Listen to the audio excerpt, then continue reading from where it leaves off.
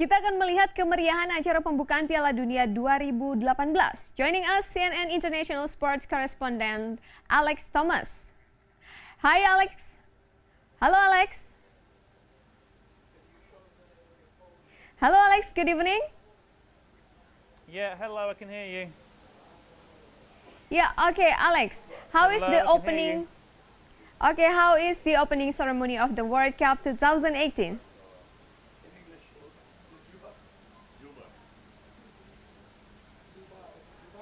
We are nearing the end of the opening game at this FIFA World Cup in Russia, and the hosts have been having an amazing start to the tournament. 3-0 up with only minutes remaining against Saudi Arabia. This is the first World Cup ever to be held on Russian soil.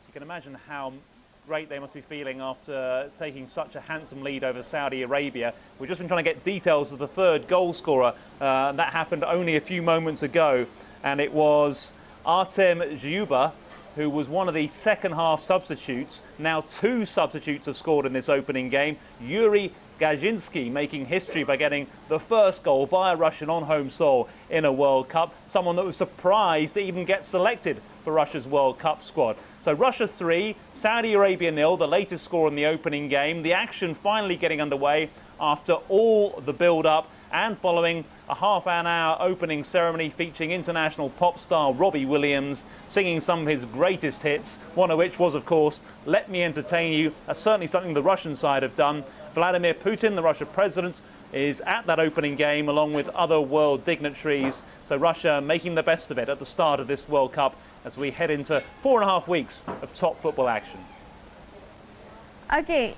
And related to the change of the coach of Spanish national team, which is quite surprising, how much it will impact the Spanish player ahead of Portugal tomorrow?